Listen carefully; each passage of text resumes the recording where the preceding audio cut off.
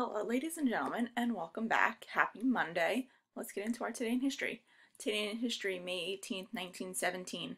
Some 6 weeks after the United States formally entered the First World War, the U.S. Congress passes the Selective Service Act, giving the U.S. President the power to draft soldiers.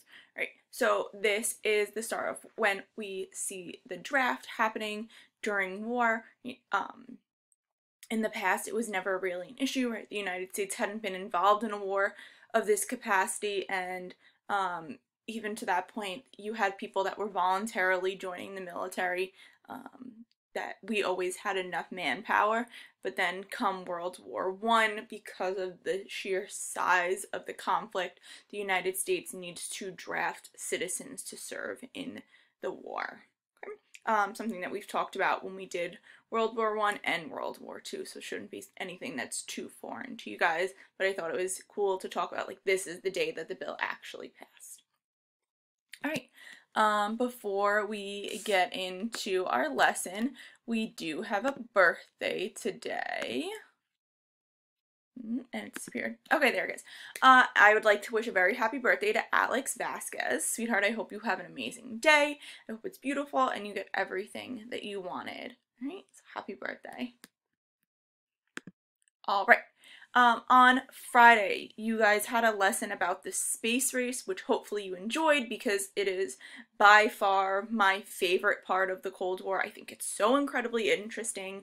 The fact that we're able to launch people off of our planet into outer space and then have the ability to travel throughout space and explore other planets, I think is crazy. I think a lot of time we don't think of how amazing that is. So during your space race lesson, you learned a little bit about how does that happen, right? Where does space exploration really get its kickstart? Of course, it was before the Cold War. It was something that people had spoken about, but really it's that competition between the United States and the Soviet Union that propels it forward as quickly as it does.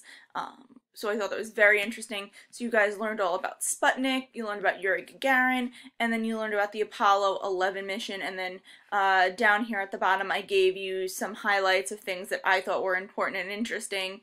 So if you enjoy the space race as much as I do, right, you can go out and you can check some stuff out, or get in touch with me and I'll find some pretty cool stuff for you. There is a lot of information out there about it, and of course it holds a special place in my heart because my boy JFK was a big push behind NASA and space exploration, so it's pretty cool stuff. Alright, moving forward, we are going to be talking about how the Cold War affects the United States on the home front. Right, we've done this in the past with every war that we've talked about, World War I and World War II, where we've spoken about victory gardens and Liberty bonds and the draft, right, and rationing and all things that citizens did at home in order to support the war effort. Right? The Cold War is going to be a little different in that you don't need those things from citizens because this isn't a hot war, there's no fighting taking place, nothing like that, but there are going to be certain things that citizens do on the home front as precaution because that threat of nuclear war is so prevalent during this time period, right? It's something that people were really afraid was going to happen because it was a true possibility that at any point the US or the Soviet Union could launch nuclear missiles at one another. Right. So you are going to use the sources and a video in order to answer the questions in this graphic organizer. I put them first because I think it's nice to at least kind of have an idea of what you're going to be looking for. Alright, so you're going to read this fake letter here, right, about nuclear fallout drill preparation.